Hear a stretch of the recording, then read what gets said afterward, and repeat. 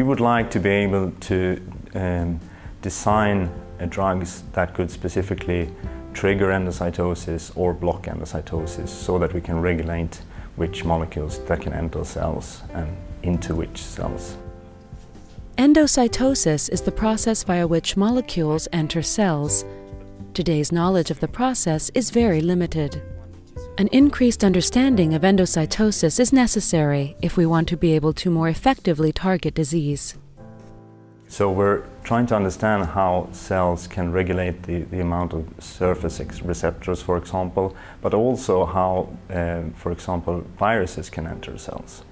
So the main challenges that we're facing is that we're trying to understand what triggers this process of endocytosis.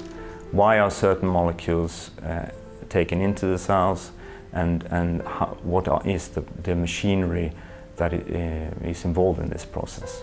So our findings could result in that we could design medicines that could block the infection by, for example, viruses, but also block the effects of bacterial toxins in cells. But we're also very interested in designing delivery of certain drugs, like for example in cancer, where you could specifically target the cancer cell and not the remaining cells. Dr. Lundmark hopes that his research can help meet medical challenges such as infections, as well as other medical problems such as cancer and mental retardation.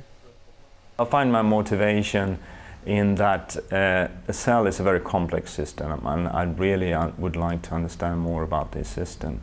But I'm also very eager to understand more about how we could, in the future, design better medicines.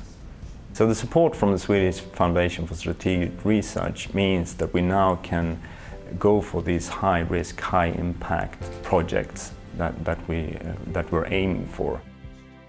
So the dream use of our research would be that we could specifically design drugs to target certain cells within our body in order to treat cancer more specifically.